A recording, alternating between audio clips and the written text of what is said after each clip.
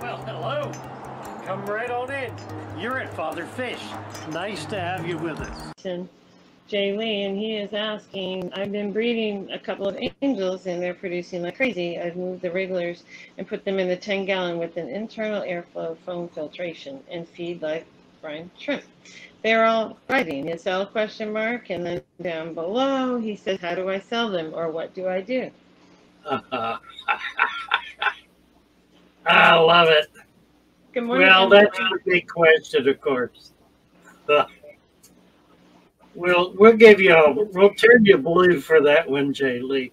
Nice to have you with us, and nice to it's nice to have the problem.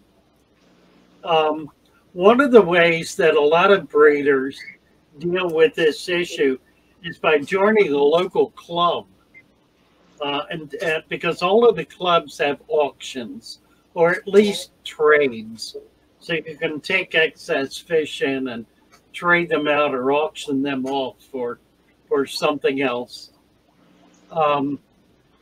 Fish stores generally with angels, local fish stores love to get local angels because they're just going to be healthier and more stable than what they can get through the industry.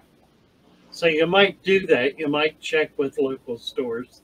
Set up some friends with fish tanks. You know, get a little group going, get a little group of friends going.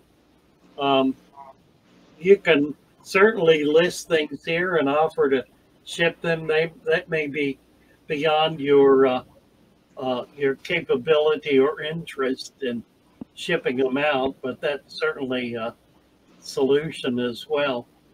Right.